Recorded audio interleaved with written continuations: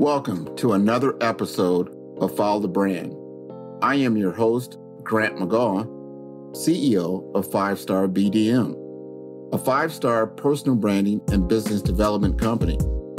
I want to take you on a journey that takes another deep dive into the world of personal branding and business development using compelling personal story, business conversations, and tips to improve your personal brand.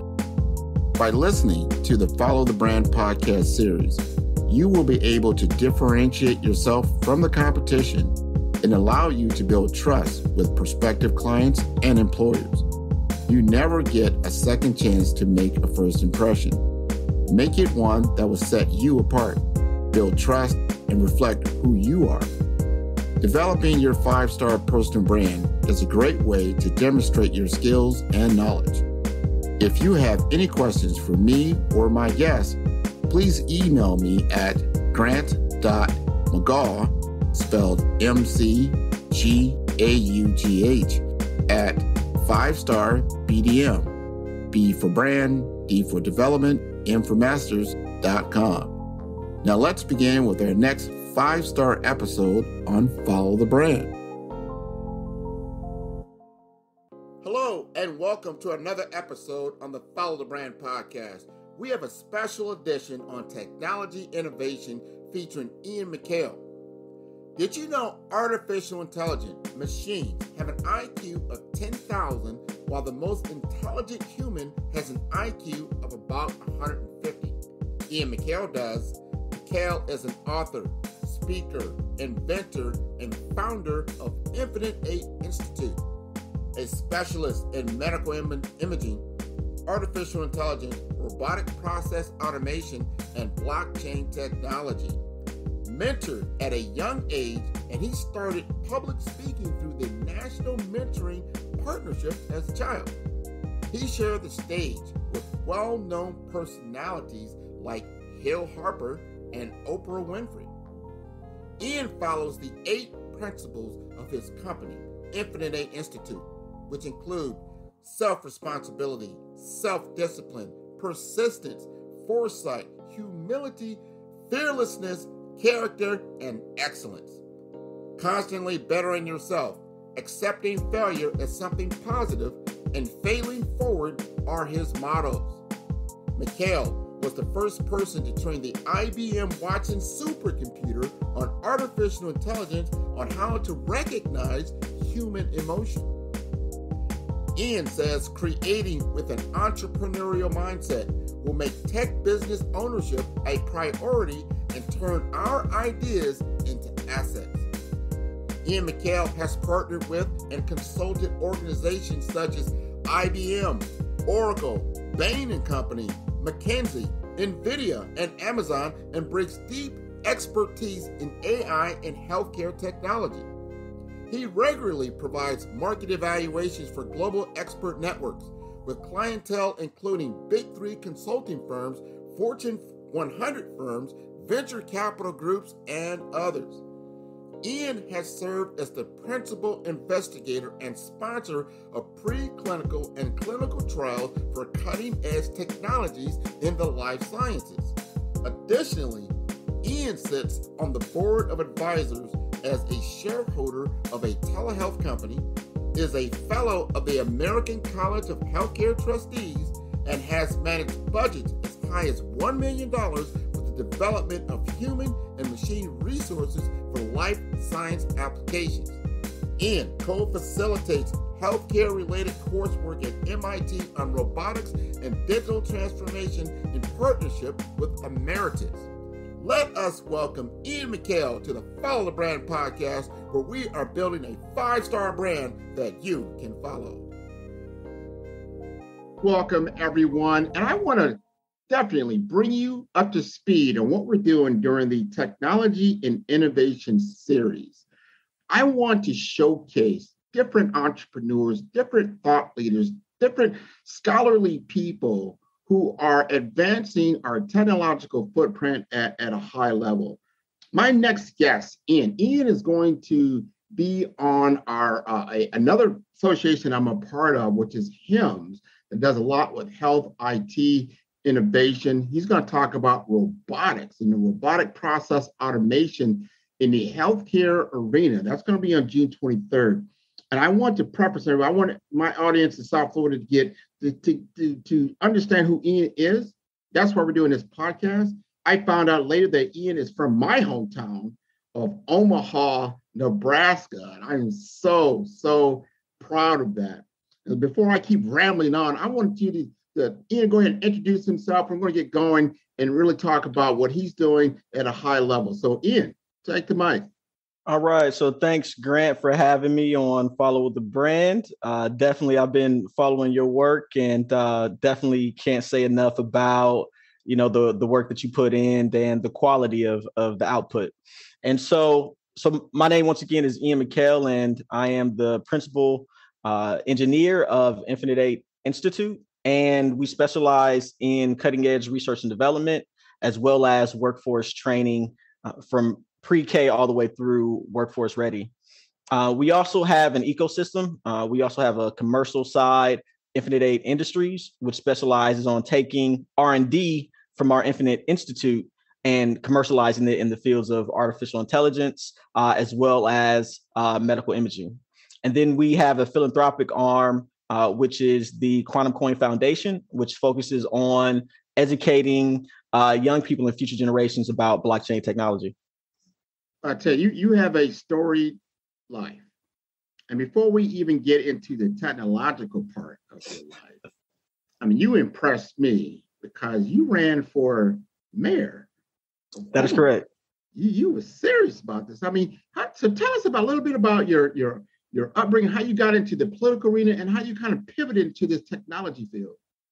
Absolutely. So I probably couldn't start talking about my story without talking about towards the beginning. When I was 4 years old, there was an incident, a domestic violence incident between my mother and my father, and I witnessed my father killed due to gun violence at the age of 4. And so after that, my mother was deep into drugs, et cetera. I moved around a lot, bounced around a lot. However, I was I did get involved in mentoring at a young age, where I became the national spokesperson for Mentor, the National Mentoring Partnership. And so, the organization had individuals like Jeff Boise, who he sold his financial organization to Goldman Sachs for like $500 million in the 2000s. And they came on as a partner for Goldman Sachs. Ray Chambers, who was the co-founder of the National Mentoring Partnership, he was CEO of Bear Stearns when the Lehman Brothers went under. So Bear Stearns was like the second or third bank to go under in 2008. And so these were the individuals that, I was around through the organization. I was able to speak at venues like Viacom headquarters in Times Square. I was able to meet Oprah. As a result, Harper, different individuals like that. So, I've been doing this public speaking thing for actually over 20 years. And so I think that's unique, and it brings a unique perspective. This is before social media, right? Like I was doing this before social media, before any of this was around. And the only way that we could do this was to do it in person. And so, to see the technology progress, of course, we've had to progress as well. I started working for myself around 2013 is when we started the organization, Infinite 8 Institute. And, at that point in time, I had just worked for the Urban League of Nebraska for about a year, giving back to the community. I had come out of law school, but wanted to go into business as opposed to just focusing primarily on law. And so skydiving, so to say, in 2013, I began that journey. One of the first things that we did was we went on a tour called Poverty of the Mind. And we toured 8 cities in 8 days. And so we were in Omaha, we were in St. Louis, we were in Atlanta, the Raleigh-Durham area, we were in Charlotte, DC, we hit Detroit and Chicago, right, in 8 days. And so we just had for example, one thing that I always wear for my organization are these different wristbands, right? And they say one of our 8 principles. So either self-discipline, self-responsibility, persistence, fearlessness, excellence, foresight, character, or humility. And since about 2012, I've been practicing this system myself, where I focus on a different character trait each week. And, that way I try to become better. And I can say, that it has taken me quite far. So in 2016, like you discussed, I was the first African-American male in the history of Omaha, Nebraska to run for mayor. We did it with a bootstrap budget, right? We had about 15 grand and we ran up against Stothard, who at the time had a war chest of about 1.5 million. And so we did make it to primaries. We didn't make it through primaries, but we were able to make history in the process and open the door, for future possibilities as well. And so with that being said, I mean, that took a lot of learning on the fly in order to do that. Subsequently after that, I started coding, like maybe within a year after running. And I wanted to create applications for drone technology primarily. And I didn't know necessarily, I didn't know how to code. And there wasn't a lot of people in the Omaha area that knew about low-level languages that are required to essentially create software for machines. Right now, there's a lot of people who know about like certain software languages like a Java, et cetera, that are used for building simple productivity applications, user interface designs, but they're not really meant for low-level robotic control, like controlling a drone. And so I had to kind of essentially learn these different languages myself. And then once I started learning them, I started training other people on these technologies. And then that's when our organization took off. And, we broke $1 million in 2019 as well. And so, that's something that I also will give credence to this whole system of always bettering yourself, of accepting failure as something that's positive, especially when you're going in the right direction. Looking at just how you're impacting other people around you, what your psychological state is. These are all things that are important, not only in entrepreneurship, but also in professional development. And then also, as we talk about following the brand, our brand is the infinity symbol. And it's something that individuals can relate to across cultures, across backgrounds, whether people have come from money or not.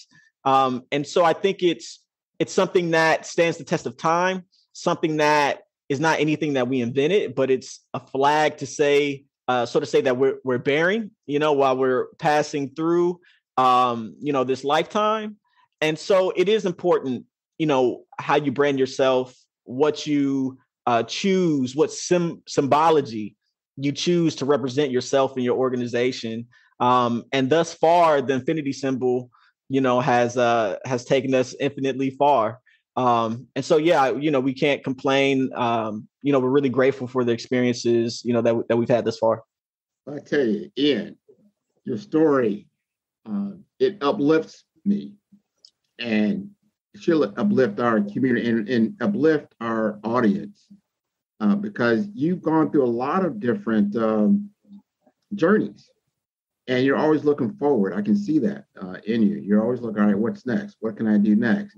You seem to have a very, very, very high aptitude for intelligence, just to pick up things, look at them, turn them upside down, get outside the box, find the gaps that are there and fill them and create a entrepreneurial spirit around monetizing that and then making it happen. Now, we've had some conversations around some of the inventions that you guys are working with, which have been very, very good. You're working with different people at high-end Ivy League schools, and in the vaunted world of healthcare informatics, which is in sorely of need of people of your caliber to be able to break the code, right? And make Absolutely. the experience much more relevant. And talk to me about, so if you can, I don't know if you're under NDA or not, but talk to me because you had an application around COVID, which I thought was a phenomenal. And I want to see that progress. Can you talk about that? Sure. So previously, our organization, well, first, I'll kind of talk about the progression, how we got there. So we essentially started working with artificial intelligence around 2015. So I was the first person to train IBM's Watson, which is the Watson supercomputer that won Jeopardy against the reigning champion like a decade or two ago. And essentially, I was the first to train Watson how to recognize human emotion. And I didn't know back then that I was getting into informatics, right? I didn't know I was really getting into like medical imaging, so to say. But that's kind of where things led. And so one of the first presentations I did was about the Wizard of Oz and how the Wizard of Oz is actually from Omaha. And the wizard's purpose was to give the Tin Man a heart, right? Like that was one of the purposes. And so I saw myself as the wizard. And I didn't think that it was a coincidence that out of all places in the world, that the Wizard of Oz was originally a street magician in Omaha, Nebraska, right?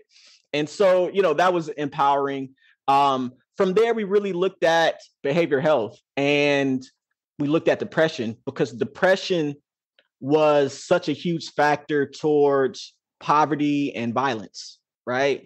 And, if we could screen individuals for depression, we could ask more probing questions, right? In order to find solutions to some of the challenges that we face. Then depression and anxiety, et cetera, brought us to the common cold and flu. And with the common cold and flu, we really were basing that off of other work we had done as well in the cannabis space. And so we actually were brought into Colorado by a group of growers, and essentially they wanted our drone technology, right, in order to protect the crops from pestilence and viruses, et cetera. So I made a bet with, at the time, one of the largest growers in the country that our artificial intelligence could actually detect the difference in the variation between genetics. This episode is brought to you by 5-Star BDM. 5-Star BDM is a professional consulting and advisory group keenly focused on business development services for small to mid-sized businesses and entrepreneurs. Although every business is unique, they often share challenges that can be addressed through smart branding. Services include process improvement in operations, digital strategy and transformation, business intelligence, digital marketing, and personal branding. Our 5-Star business and personal branding company has helped a number of professionals and organizations to optimize and grow. The result is more business, more opportunities, better reach, positive outcomes. Please visit www.5starbdm.com to learn more and view all the episodes of Follow the Brand. Right, with the strains, just using computer vision and imaging. So they didn't believe me. And then what happened is they allowed me to come to their facility, and I took 10,000 images, right, with this camera, just 10,000. And then I built this artificial intelligence, this AI assistant. And this AI assistant was able to recognize strains of cannabis and forms of cannabis they had never seen before.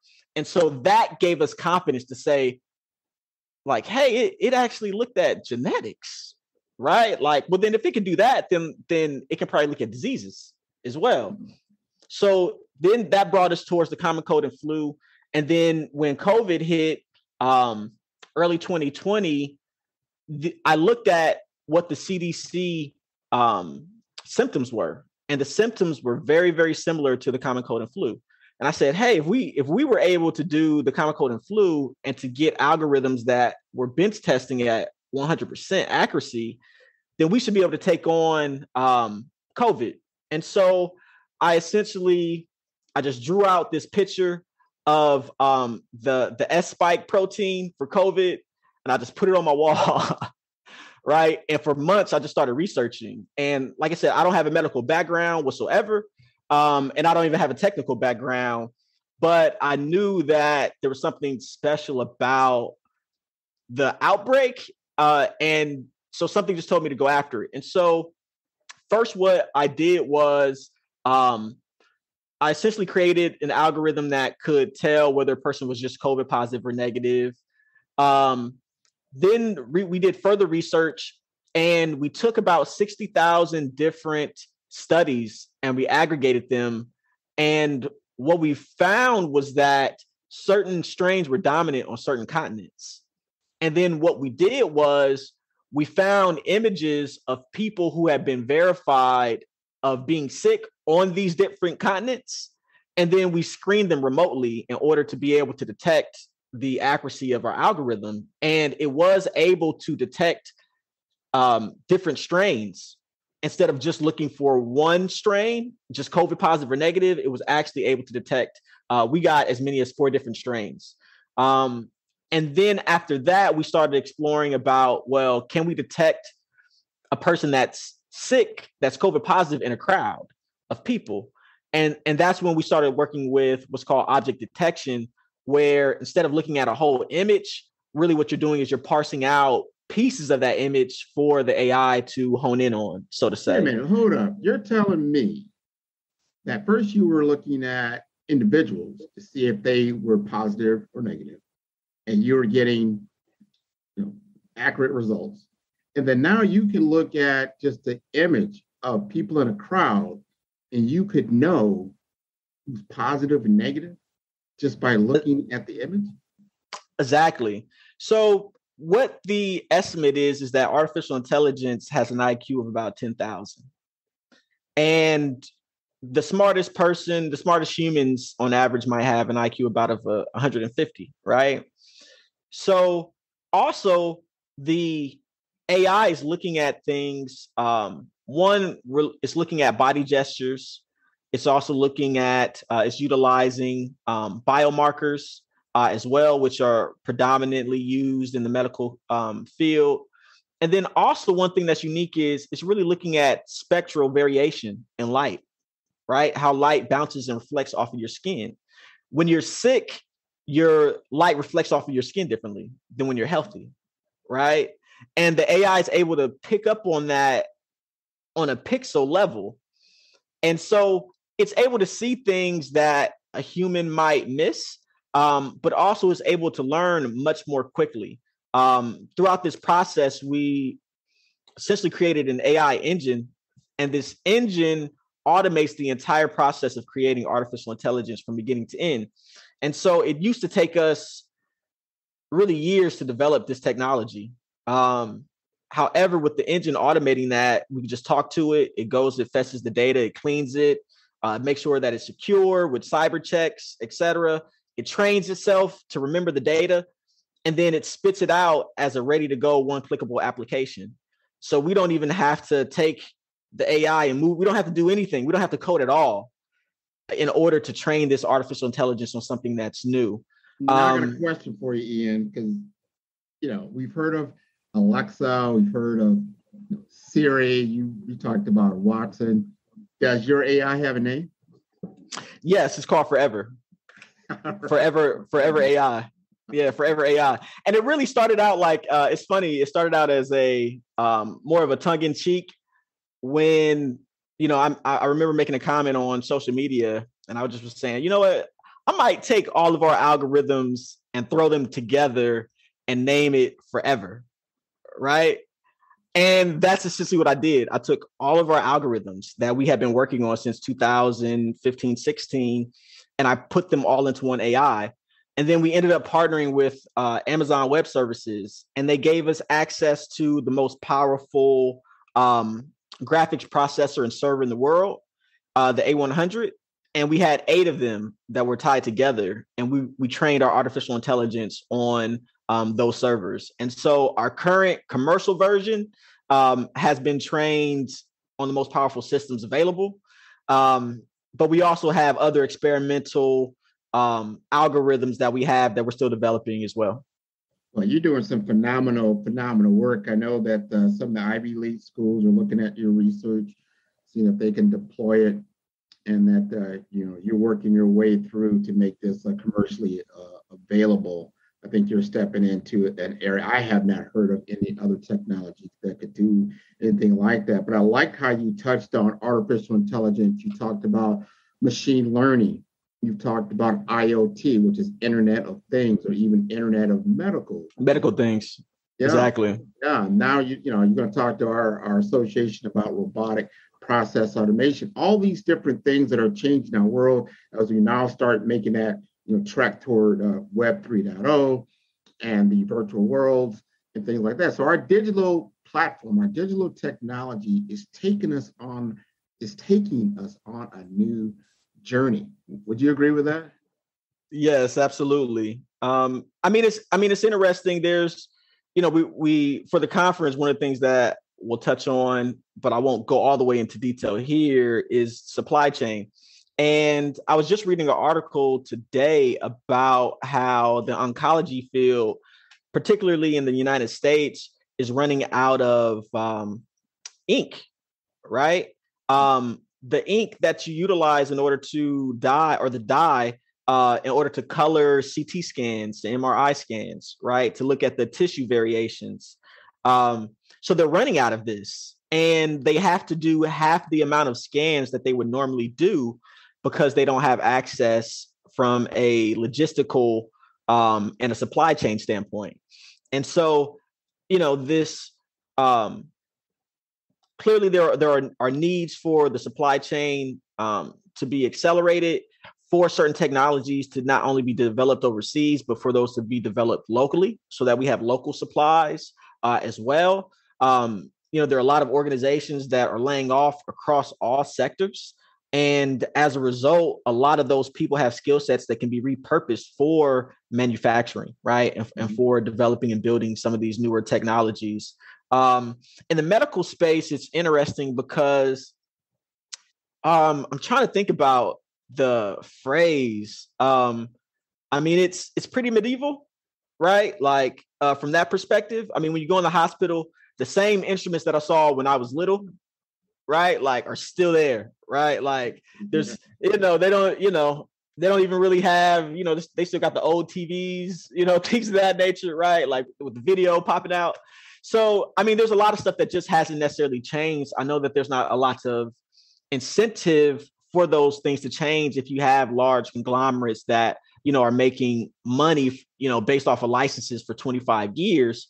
However, our thought process is that with these new technologies, it's like the genie being out of the bottle, right? Like once it's out of the bottle, you can't really put it back in. Once people know about it, somebody's going to pick up that flag. And so as a result, our thought process is these larger companies really should work with these smaller companies in order to source the innovation. The larger companies can't move quick enough. Right. But also at the same time, I think that the smaller companies, it makes sense for them to partner with a lot of these larger companies as well, in order to truly create something that not only has commercial viability, but also at the same time truly addresses the needs of the patients, right, and the medical community. And you need both, right? Like you need the big players in order to kind of make some things move, but also at the same time, you need the innovation that's happening at the small business and the startup level that essentially these organizations aren't going to be able to innovate fast enough to really compete with some of these technologies that may be disruptive. So let's just take an example with the layoffs. So with a lot of the layoffs, you're cutting talent. Mm-hmm. Now you're cutting ideas. Now that you have hiring freezes, now you're cutting the flow of ideas through your organization, right, et cetera. And so to a certain extent, they're going to become stale. They're not going to be as innovative and as quick-footed as they normally would be. And so now, from my perspective, for a scrappy startup, now is one of the best times to be able to get in the industry, particularly the medical field, just because it is so ripe for innovation and for digital transformation. I like how you just said about the genie is out of the bottle. They said telehealth. Telehealth has been around for a while, but it wasn't widely adopted because they had to adopt it, and it accelerated the use of the technology by 10 years. So you can imagine other technology that it's already in the in other industries, being used in finance, being used in hospitality, used in other fields, but not in healthcare. And healthcare would probably be a great adopter for it because of its model. I think you're onto something there. Now, I'm going to switch subjects right quick.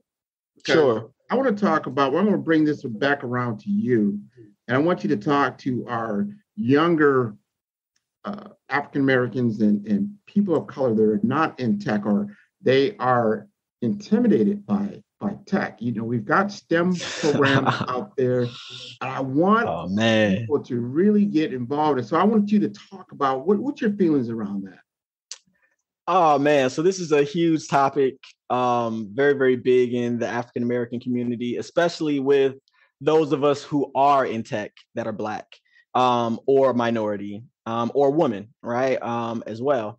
And so there's not a lot of diversity in tech, and there's not a lot of diversity of capital that's deployed in the tech field as well, which definitely impacts, the overall diversity of the field. However, that hasn't necessarily stopped us from doing other things, right? Like learning to read, going to school, right? Like, or running for mayor, right? Like, et cetera. So as a result, I think it's important to not only learn how to create in the physical world, and a lot of times you have a lot of minorities, or women, et cetera, that love to express themselves in the physical world. But it is just as important in the 21st century to learn how to express yourself digitally as well. You talk about branding, right? Like that's a way of expression, but coding is also a way of expression. And so I definitely want to encourage those people that have no experience with coding whatsoever. To be honest, I had no prior technical background. I never took any classes, etc. And the interesting part, outside of like learning like a typing class, right? Like, in high school, that's pretty much it. And so today I was interviewing high school students in Colorado for cybersecurity internships. And a lot of those kids already knew, they were juniors, seniors, they already knew how to code in like 1 or 2 languages. They already had cybersecurity certifications, things of that nature. And they're like 17, right? Like I didn't learn how to code until like, I was like 31, 32. I was like 32, right? And so, so I definitely encourage people to say that, you can definitely take it on without any formal education. A lot of people don't want to go back to school, right? You don't have to go back to school. You can go online, you can look up YouTube tutorials, and then also I encourage people, if they're going to learn it, the best way to learn it isn't necessarily through just tutorials, it's through actually building things. Like actually, and I encourage all of our students, all of our apprentices, come up with a product that you want to push out, right? That's all you. And actually go after it. Like, don't just, we're not playing, we're not creating a mock idea. Like this is a real idea that I want you to take and I want you to run with it. And everything that you're learning along the way, you're going to add that or not to your particular project, right? And then as you're working on your own project, because you have the passion and the enthusiasm for your own creation, then you're more likely to take that information that you're learning along the way and apply it. And the only way that you're really going to truly become proficient is through applying what you're learning and not just going to school in order to get the credentials, but when you get on the job, you actually can't build anything. And so we're really pushing individuals that don't come from, traditional technological backgrounds to not be afraid and to really run towards it and to understand that in technology, there's something for you there. I mean, you're working with it every single day. We know how valuable, for example, if I took away your phone, right? Like you would go crazy, right? Something so important, we have no idea how it works. And we don't build them, we don't manufacture them, right? But we pay them money every month, right? Like, and so, if we know that there are business models out there that are creating this recurring revenue stream that so many of us pour into all the time, then why are we not entering into those particular industries, et cetera? What you just said there, I'm so glad you said that. We're going to wrap up here in a minute. Is that we have so many children out there that are operating in these gaming worlds.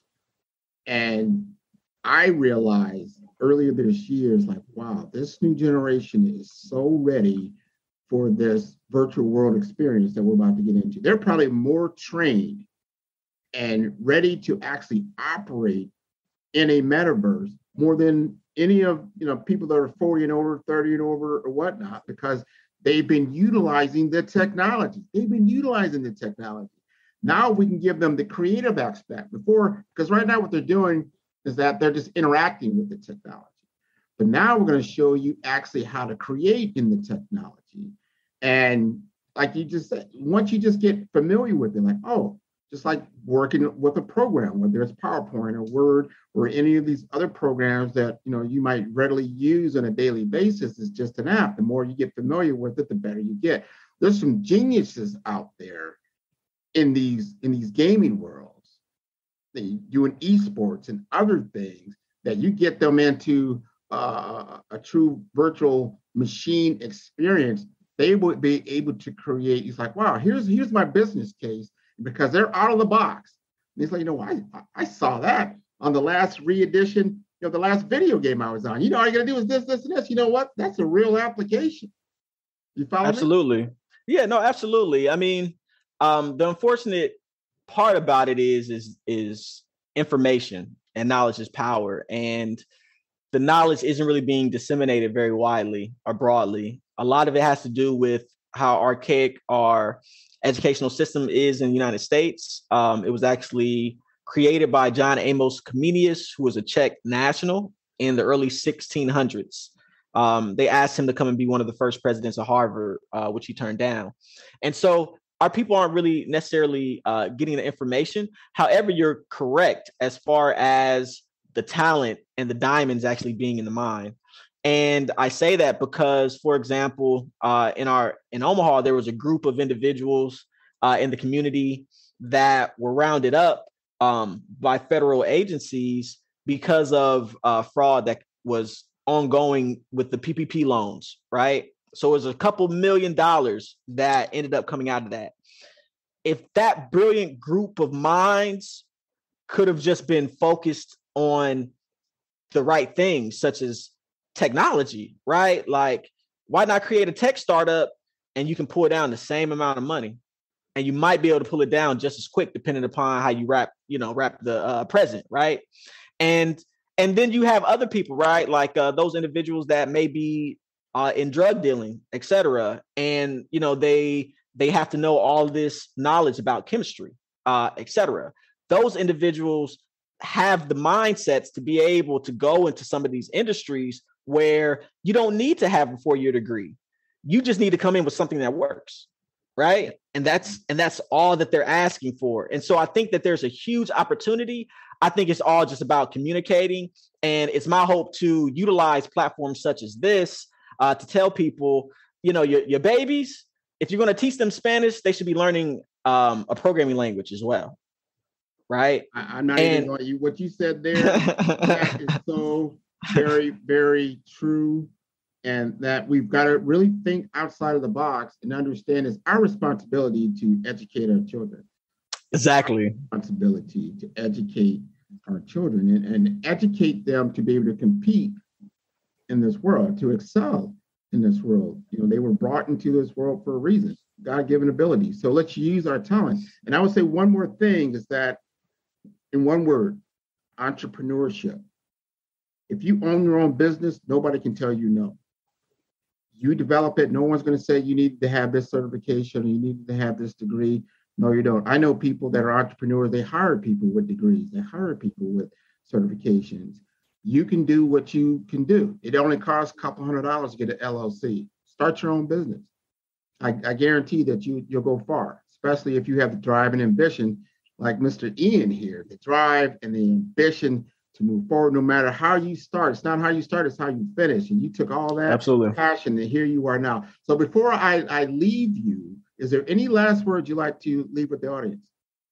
Absolutely. I think that, as Grant said, I think entrepreneurship is definitely the most important aspect, because if we're creating things and we're not creating things that we can benefit off of, or that our children can benefit off of, or that our communities can benefit off of, then, what is the point of existence, right? If we can't manifest things that are ultimately going to make our lives better as well as those around us.